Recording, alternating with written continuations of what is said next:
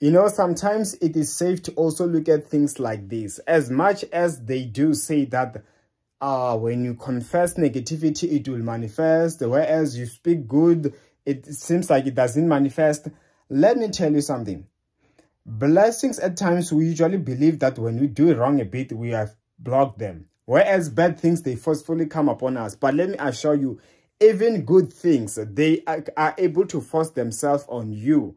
I know what I'm talking about. You'll be like, I don't think I deserve this, but you keep on getting blessed. Therefore, I pray, may, whether you like it or not, may God bless you greatly. May you receive good things and a good season in your life. In Jesus' name, amen. My details are on the comment section below. See you next time.